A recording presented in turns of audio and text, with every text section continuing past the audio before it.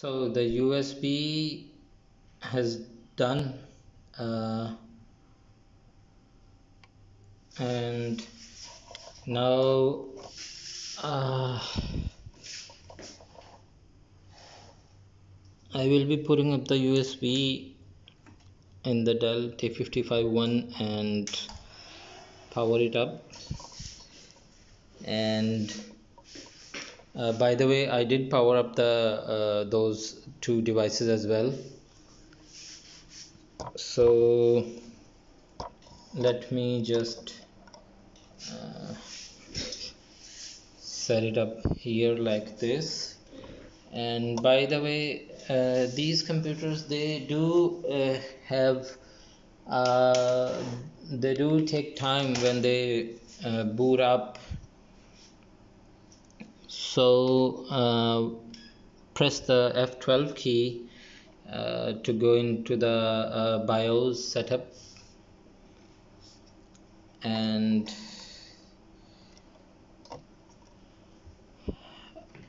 we want to be going to the system setup.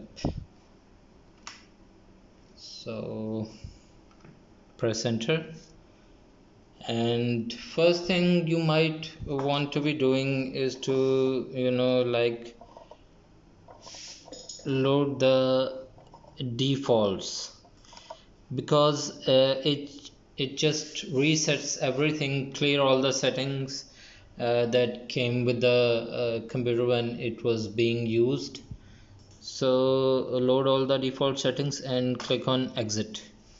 That's the first step that you want to be doing. That ensures that the default settings are loaded and none of the other crap garbage settings, whatever the settings were previous before, have been loaded, because we want to be setting these up from scratch. So remember, because we want to be using a render farm,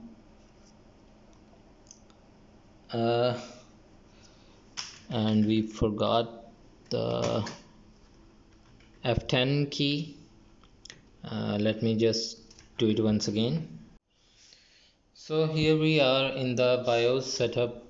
So first things that we want to be doing, what you want to be doing is checking up the system that everything has booted and loaded correctly. There you can see the information regarding the RAM installed and the BIOS version, and how many slots and the amount of memory module RAM per slot is installed in this machine, which is 4 GB per memory module, and it's showing the two empty slots and the CPU 1 and the CPU 2, which is the Xeon X5670. Currently this machine has X5675 3.07 gigahertz, which is hexed, and this is a 64-bit machine. And you generally can use these options. I will be using the turning off the floppy disk or boot disk, and maybe just that, and then I will be checking up, going through the drives, and USB RAID on. You can particularly set this to AHCI, but I'm not going to do any of these settings. What particularly I am interested in the setting is performance, and then multi-threading, hyper-threading. You want to be turning on these hyper-threading technology, and because when it comes to rendering, you will not get the full CPU power if you do not turn on the hyper-threading. And when in the memory node, you want to be using the NOMA NOMA node, because I believe so in the when it comes to the simulation processing, this can benefit from the simulation. Sometimes simulation can be improved using the NOMA node, and you can read more it on the Google. And the other thing, virtualization, I will be turning this on and this on, and that's probably the setting that's I will be using in the BIOS version. And maintenance, yeah, fast boot, keyboard lock F12,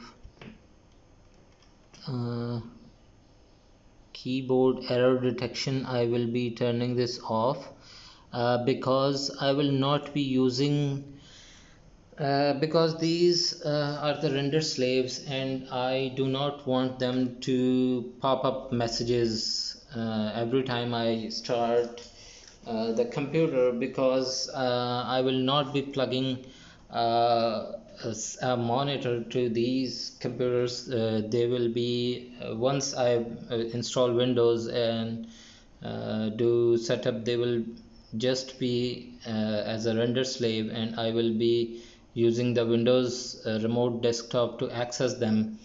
So these features can, when turned on, might be possible that I will get a keyboard error and the computer will not boot, so I have to then use the the other monitor to go into the BIOS setup, and or to disable this, or to use a keyboard or a mouse on all of these machines, which I do not plan to do. So uh, I've turned this off, and that's it.